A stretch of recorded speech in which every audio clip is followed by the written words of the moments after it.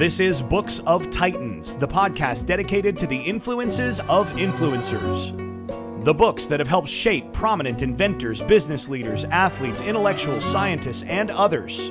We'll talk about what makes these books such classics, and at least attempt to have an intelligent discussion about what makes them so important and influential. Hello, this is Erik Rostad coming to you right outside of Nashville, Tennessee. Today I'm going to cover Endure by Alex Hutchinson, Mind, Body, and the Curiously Elastic Limits of Human Performance. This is book 35 of 52 for my 2019 reading list. This book quotes Samuel Marcora as saying, "Endurance is the struggle to continue against a mounting desire to stop." The struggle to continue against a mounting desire to stop. Let me ask you a question. What constitutes that mounting desire to stop? Maybe think back over to your own life, some endurance events that you've done. Maybe it was a bike race, a running race, or a swim meet of some sort. What kept you from going further? What kept you from enduring longer? Was it a physical limitation, or was it a mental limitation? Was it physical in the sense that your muscles cramped, you couldn't take that next step? Maybe you were so thirsty that you needed to stop, or so hungry that you had to get something to eat? Or was it a mental limitation? Was it something in your head saying you can't go on, you can't do this, you can't finish, you can't go as fast as you're going right now? That's basically the question that the author seeks to answer in this book. Is human endurance limited physically or mentally? Alex Hutchinson's the author. He could probably actually become the next Dos Equis most interesting man alive. He's a journalist, having written for startups such as the New York Times, the Globe and Mail, and Runner's World. He's written 3 books. Endure, this is his latest one from 2018. Before that, he wrote Which Comes First, Cardio or Weights, Fitness Myths, Training Truths, and Other Surprising Discoveries from the Science of Exercise. And then his 3rd book, Big Ideas, 100 Modern Inventions That Have Transformed Our World. So two books more on the physical side of things, and then one on modern inventions. Before that, he dabbled in a field called physics. When I say dabbled, I mean he got a PhD from the University of Cambridge. Yes, that's the one where Isaac Newton, Stephen Hawking, Oliver Cromwell went. And then after that, he was a postdoc researcher at the NSA working on quantum computing and nanomechanics. 2 things I don't even know what they are. He's Canadian and he resides in Toronto. He's also a runner, and a very fast one at that. And that experience of being a runner and being in Olympic trials and intense races was actually a big part of this book. Endure was published in February of 2018. As for the structure of the book, the foreword is written by Malcolm Gladwell, so that's not a bad way to start. Malcolm Gladwell is also a runner, and so he talks about that and just kind of introduces the book. It's a nice foreword. From there, the book is set within the quest to break the 2-hour marathon. No one has ever run a marathon in under 2 hours. And if you're thinking, I've never run the marathon under 5 hours, yeah, 2-hour marathon is insane. That means you're running at 4 minutes and 35 seconds for 26.1 miles. You would have to do that to break it. And so the book is set within that of kind of a secret plan to get a group of the top runners to break 2 hours. And then each chapter starts out with sort of an extreme example. For example, one of the chapters starts off with the story of somebody lifting a car off a person in a life or death situation.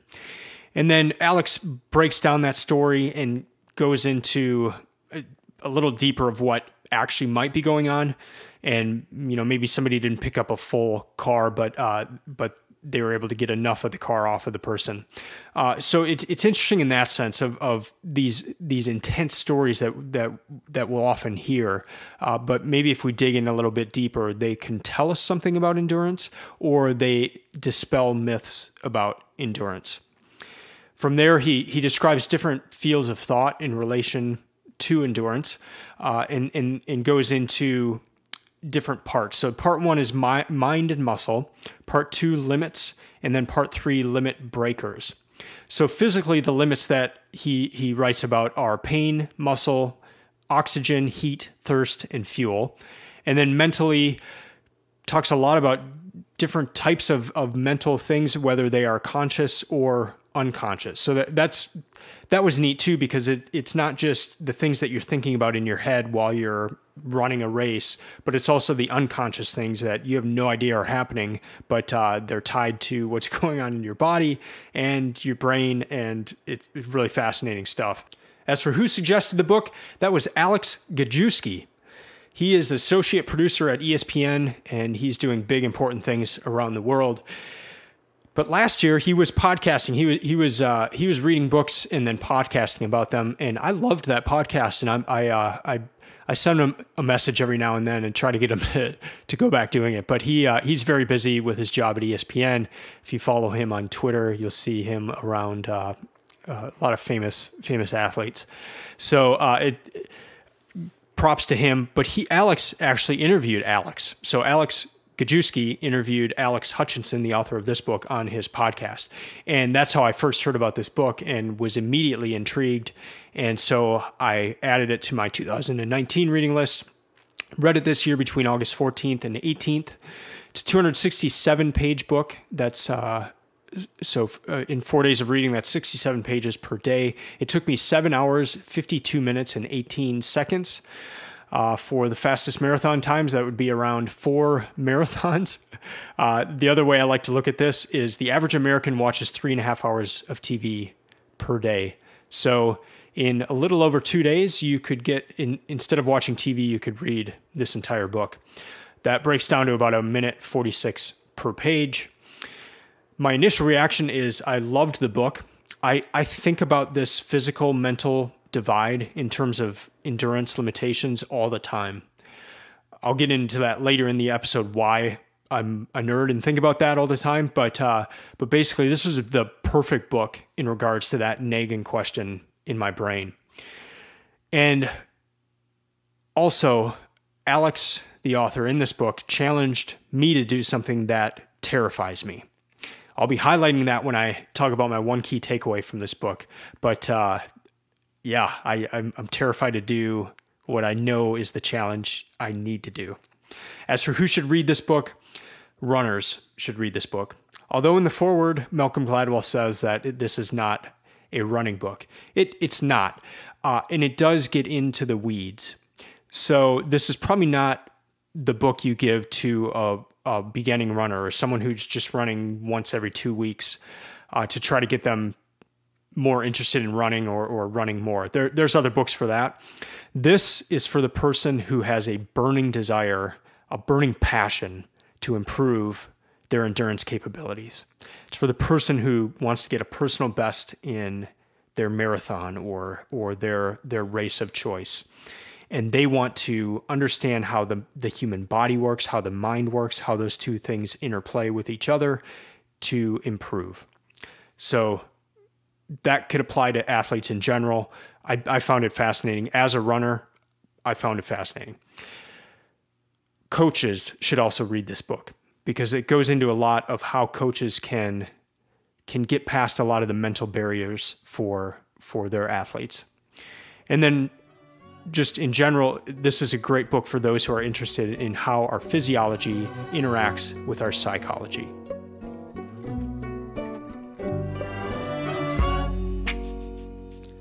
So why is this important? Why is it important to understand limits, the physical and mental side, in relation to endurance?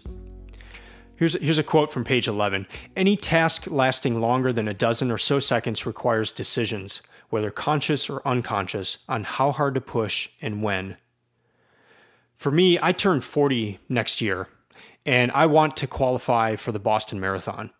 I've run one other marathon in my life, and my legs gave out at mile 20. I mean, they completely gave out. My muscles just cramped to the point where I could not keep running. So I just kind of hobbled along for a couple miles and was able to run the final 4 miles of the marathon. But why did my legs cramp? And what was interesting is a very similar thing happened to Alex when he ran a marathon at that same point, the 20-mile mark. And I remember in the marathon that I ran, there were people just laying on the ground and someone else just kind of like beating their legs with their hand as hard as they could to try to just release the pain in their legs. So that was a physical limitation. I literally could not keep running. So why did that happen? Did I not eat or drink enough? Was I not prepared enough? It's a question I've had since that marathon, and this book answered a lot of those questions. But then there's also the mental aspect.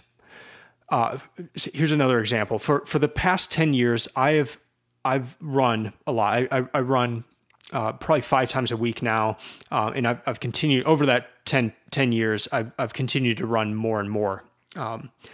But during that time, I've hovered around an average of 7 minutes and 45 seconds per mile. These are just kind of normal runs. I go out and I'm not really doing training per se. It's just more, I'm going on my morning run and my average time is 7 minutes and 45 seconds. But last year I went to a men's retreat and I ran with an older gentleman one of the mornings at this retreat. And he whipped me. I mean, he destroyed me. He was running so much faster, was not winded.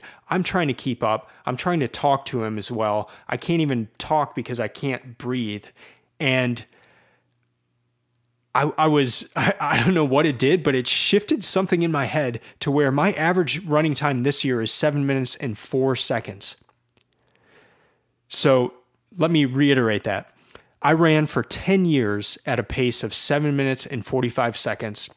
I run with a guy one time and I drop over 40 seconds per mile. I've run over 700 miles this year and my average is 7 minutes and 4 seconds. Why? Where did that drop come from? Where 10 years, no drop at all, same time, and then all of a sudden, boom, 40 seconds per mile dropped because of one run. That is overcoming a mental limitation. So I've seen the physical limitation, I've seen mental limitations, and I continually have mental limitations. Every morning when I run, there's something in my head telling me to stop, to slow down, to just take it easy, to just walk from this point home. You don't have to run all the way home.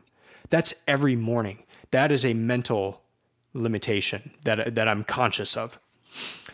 So this book goes into how the body and the brain are fundamentally intertwined.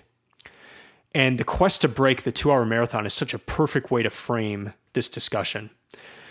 Alex says on page 204, the mind frames outer limits on what is possible.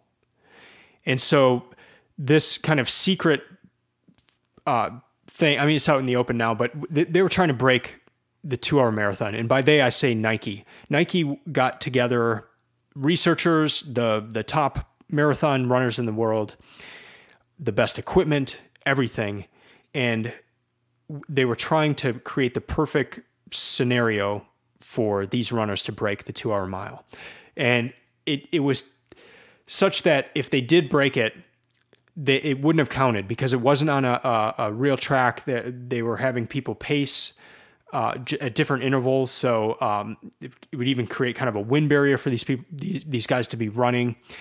And so, but their idea was that the mind frames outer limits on what is possible. So even if it's on this closed track and kind of unreal circumstances, just the fact that someone broke 2 hours would ripple through the running community and allow others to also break that limitation. The mind frames outer limits on what is possible. I've always said that running is 90% mental and 10% physical. And maybe I exaggerate that a little bit because it's probably more 95% mental and 5% physical. And I say that jokingly, but especially in my mind, I know that the entire time I'm running, it's more the thoughts going on in my head slowing me down than it is my physical body. And what's interesting in this book is Alex highlights the 800-meter run. And there is, when you look at times on the 800-meter run, people go all out on that race. An 800-meter run is 2 laps around a standard track. And so people are giving their all the entire race. But anything over 800 meters, you start seeing a dip and then a resurgence towards the end. So the graph has a U shape for speed. So they're starting out fast, then they're dipping, and then they're ending fast. Why is that? Why are they not just going as hard as they can the whole time? This is elite runners and beginner runners. This dip and then a resurgence at the end. Why does that happen? And there's different ideas suggested in this book. Maybe there's an internal regulator. Maybe it's a body. Our bodies have an internal regulator. Maybe it's our unconscious mind. Maybe it's our conscious mind. But why? And it's a great question that Alex goes about answering in this book. On the mental side, Alex also talks about how coaches can teach athletes. And he quotes Tim Noakes by saying, "You have to teach athletes somewhere in their careers that they can do more than they think they can." I know that was a very important lesson when I ran track in high school. This is something coaches do all the time, but there'll be a workout. Maybe it's 800s. And at the beginning of the workout, the coach says, we are going to run 4 800s. So twice around the track, 4 of those. And you are going to run as hard as you possibly can on those 800s, 4 of them. There'll be a little break in between each one, but we're doing 4, and you're going to run as hard as you can.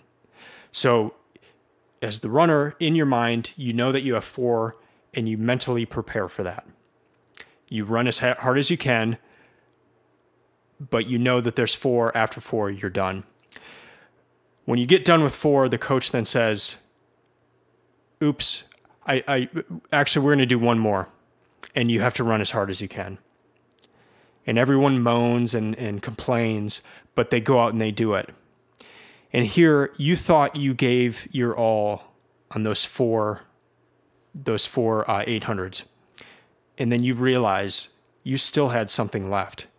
And you still had the ability to run. And that does something in the athlete's mind. It helps them know that they can do more than they think they can. And that is the most powerful lesson that a coach can give the runner. Page 261, Alex talks about the fiercest opponent. He says this, "These days, the terror has mostly, though not entirely, faded. When I line up for a race, I remind myself that my fiercest opponent will be my own brain's well-meaning protective circuitry."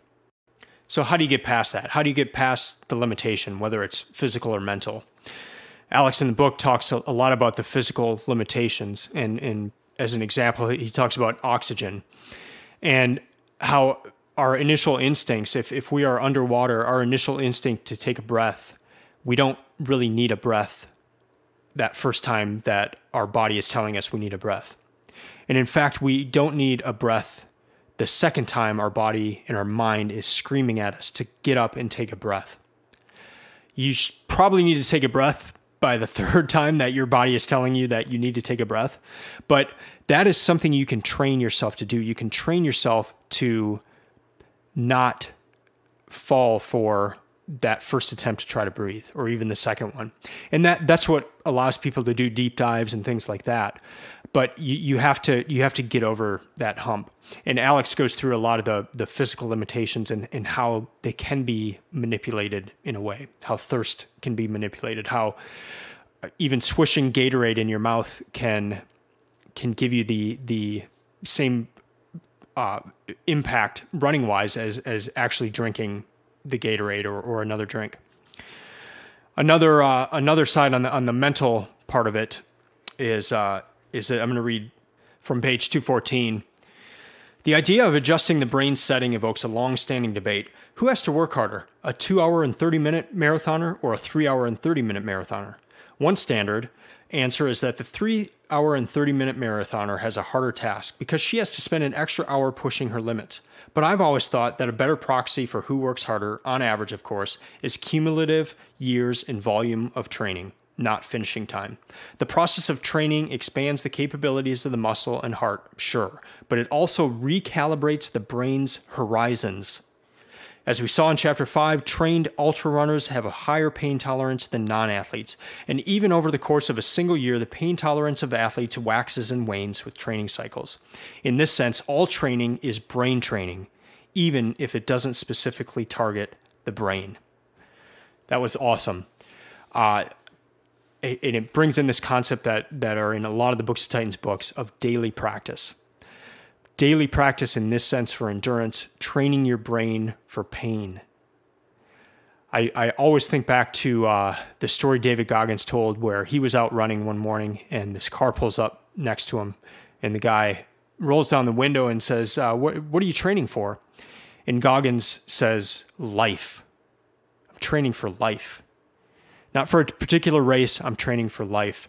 And that's the idea here. The daily routine, the morning runs, the daily runs or weekly runs, that is training your brain for pain. So we can train physically, we can train to overcome a lot of the physical barriers, and then mentally we can train to go past that, and a lot of that occurs in this area of daily practice. Alex also says there's no magic elixir. I know for myself, I go through periods of focusing on a particular thing. Maybe it's my diet, but in all those things, there's not a one thing that is going to make you a better runner or athlete. It's a whole slew of things. And the key is to experiment. On page 258, he says, the simplest way of acquiring justified true belief about your capabilities is to test them. Whatever you've done before, you can do again, plus a little more. I do hope you read this book. And to that end, I want to share a few questions that are posed in the book. I'm not going to answer them, but these are some of the interesting questions posed and then dealt with. And dealt with in the sense of Alex presenting both sides of the story, maybe even three sides of the story, to give an overall picture of what different people think about these questions and how that can impact your training, your endurance. So here are some really neat questions. Why is death by endurance so rare? Why do we naturally pace ourselves in a race? Why is a person able to give their all in a race and be able to walk around immediately afterwards? If they had truly given their all, shouldn't they be lying on the floor for an extended period of time? Shouldn't the energy they are using to walk around have been used during the race? Why do people die of overhydration during a marathon? Why do more people die of overhydration than dehydration during a marathon? Can positive self-talk improve running times? What about smiling while you run? I also asked Alex, the author, a few questions. I did that over Twitter today. And here are a few of the questions I asked and his responses. The first one deals with drinking hot or cold liquids before running. So here's my question. Is it best to drink a cold drink or a hot drink before running in hot, humid weather? That may sound like a absolutely stupid question to you, but here's the context, and it comes from a section of the book. So I quote, notes that may help explain the long-standing tradition in some cultures of drinking a hot drink like tea during scorching summer afternoons. By triggering the temperature receptors in your stomach, the hot drink ramps up your sweating response without heating the rest of your body, which has the net effect of cooling you down. So that's why I was wondering, because I sweat like crazy when I run, and so I'm looking for any kind of help here in not sweating so much when I run. So I was curious, should I drink cold water before a run or hot coffee? Right now I drink hot coffee because I run early in the morning and I just love that little caffeine boost before I go out. But is that the best thing I should be doing?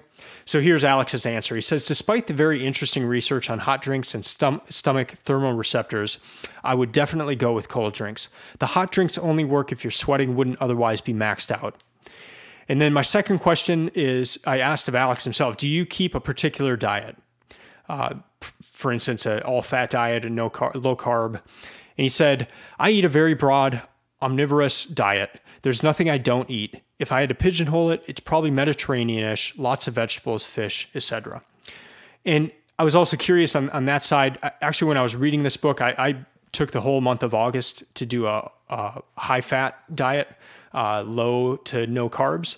And I did it to see how it would impact my running. It's kind of that idea I just shared of the key to all of this is experimentation, just seeing what works, what doesn't.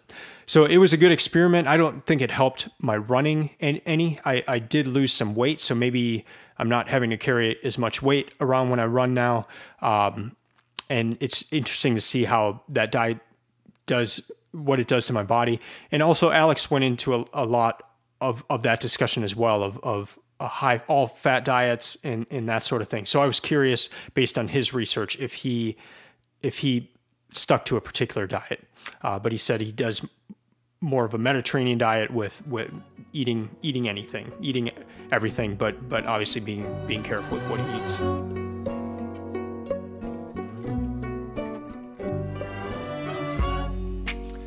Now on to the final segment and my one key takeaway from this book. This one terrifies me. And this my one key takeaway from this book is one that I want to implement. And I want you to keep me accountable as the listener. So feel free to email me, Erik, E-R-I-K, at booksoftitans.com. Send me a note on Instagram or Twitter and make sure that I do this. But here is my one key takeaway. Go out fast. Here's the context. Alex did a race where he went out with the top runners of that race. He ran with them and he said in his mind, he said, I'm going to run with these top guys as long as I can. And he ended up having a fantastic time.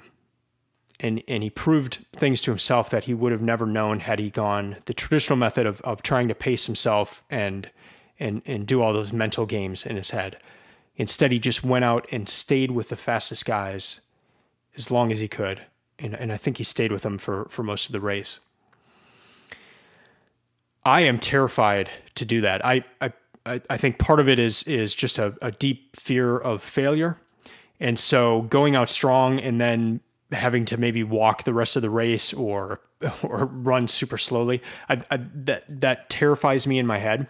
I also used to have dreams, and maybe they're called nightmares, but this reoccurring dream of hearing somebody behind me running towards the end of a race. So I always want to be the guy at the end of the race, finishing strong, passing people. I don't ever want to be passed at the end of a race. And I think maybe from track in high school, I just have this fear of there being somebody behind me about to catch me and pass me at the end of a race. And so I know that if I go out strong on a race, towards the end of the race, it's likely that a ton of people are going to be passing me because I've given my all at the beginning of the race. But I need to do it. I need to sign up for a 5K or a 10K around town here and challenge myself to just go out and stay with the top guys and see what happens. I need to mess with my conscious mind because my conscious mind puts limitations on myself. And the times that I get better are like when I run with that guy and I see that, hey, I made it through running with this guy who runs a lot faster than I am. I can do this. And that creating some shift in my head that has allowed me to run faster since that time. What's interesting is in this book, Alex highlights how the Kenyans train. He makes a statement in the book that 95% of the top marathon times are from Kenyans and Ethiopians.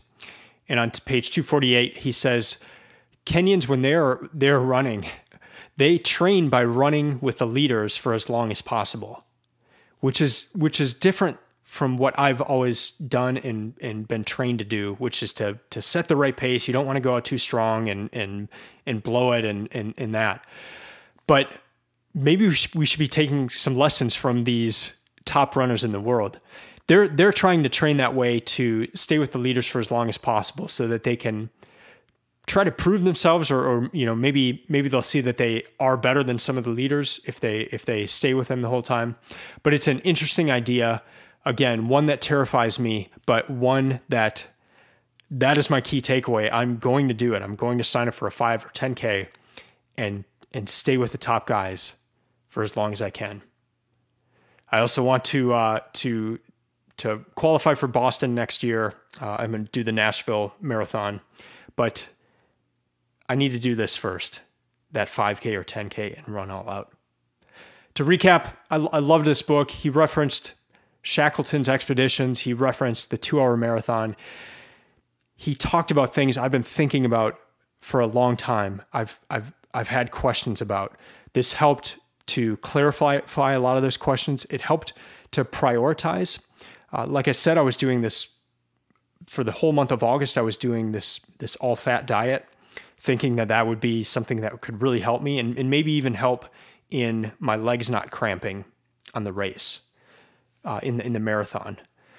But I was probably giving too much to that and not just looking at all different aspects of maybe stretching, eating well, yes, but not that being the one thing. So very helpful book in that sense, and just a delightful one to read. Seeing kind of these crazy things happen at the beginning of the chapter and putting it into context, seeing what athletes are doing around the world, how they're trying to train their brain, how they're trying to even trick their brain into thinking they can do more than they can. Just a fascinating book in that sense, and one that I think you'd really enjoy. That's going to do it for this episode. Before I sign off, just a reminder, you can share your reading list on the Books of Titans website. Just go to booksoftitans.com/mybooks. You can also follow Books of Titans on Instagram or Twitter @Books of Titans. And if you haven't already done so, you can subscribe to this podcast and listen to all of our past episodes through iTunes, Android Marketplace, or podcast manager of choice. If you're enjoying the podcast, please make sure to give it a 5-star rating on iTunes. I'd also love to hear from you. You can email me at eric@booksoftitans.com. That's Eric with a K. I'd love to hear what your thoughts are about this episode or other episodes. One of the reasons I started this project was to talk to others about the books that I'm reading and to have that community. I'll be back next week with another book. And until then, keep reading, keep learning, keep listening. I'm out.